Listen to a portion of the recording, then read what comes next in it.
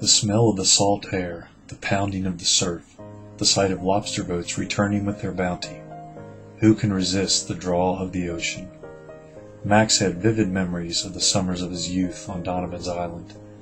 Endless days exploring the cliffs and bluffs with his friend Bill, lying on his back in the fields of lupins in all their pink, white, and purple splendor, watching the clouds roll by on a summer day, and eating lobster and shrimp at the family's favorite seafood restaurant.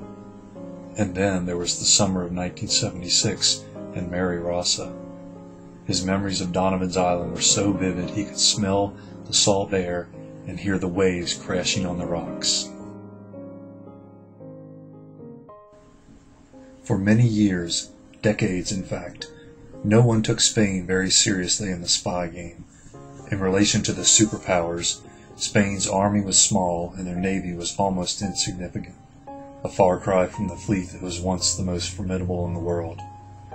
And their resources seemed to be a trifle in comparison to the U.S., the Soviet Union, China, and the Brits. Spain used the misconception to their advantage, flying under the radar, so to speak, while they built up their intelligence network over the last 2 decades.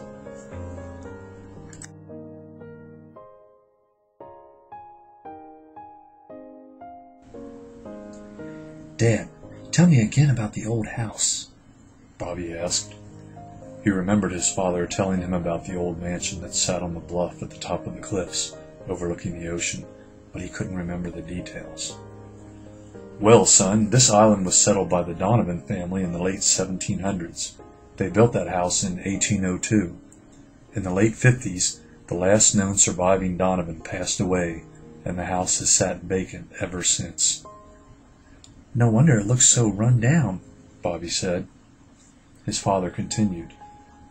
There have been stories about ghosts of the Donovan family in that house, homeless vagrants living there, alien visitations, even that it's a secret spy hideout, but no one has seen any sign of life since it was abandoned in the 50s. Bobby's eyes were as big as saucers. His active imagination played out scenarios about each story his dad mentioned about the old house.